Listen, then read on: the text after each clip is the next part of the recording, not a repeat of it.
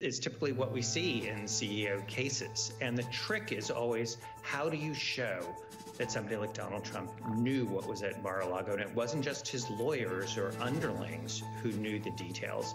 Well, that he's trying to engage in the art of the deal with respect to classified documents, and he's saying these documents were all mine.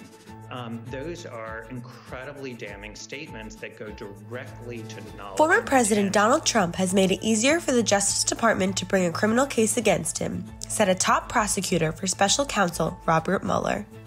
Andrew Weissmann, formerly known as Mueller's pit bull, said Trump gave the DOJ damning evidence during his rallies over the weekend to boost MAGA candidates in the 2022 midterm elections. He stressed that Trump's comments bode ill for him as the federal government's investigation into the former president's handling of records heats up. That he's trying to engage in the art of the deal with respect to classified documents, and he's saying these documents were all mine. Those are incredibly damning statements that go directly to knowledge and intent, and you can be sure that the DOJ prosecutors are doing what I'm doing. Trump headlined 2 rallies this weekend. At the second one, in Mesa, Arizona, Trump said the FBI should return documents seized from his Florida resort in August. I had a small number of boxes in storage at Mar-a-Lago guarded by Secret Service and my people and everybody. I mean, it's safe.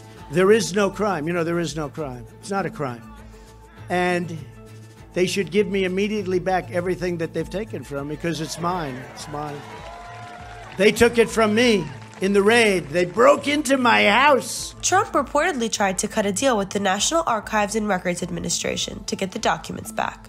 He offered to exchange boxes of material held at Mar-a-Lago for documents related to the FBI's investigation of his ties to Russia.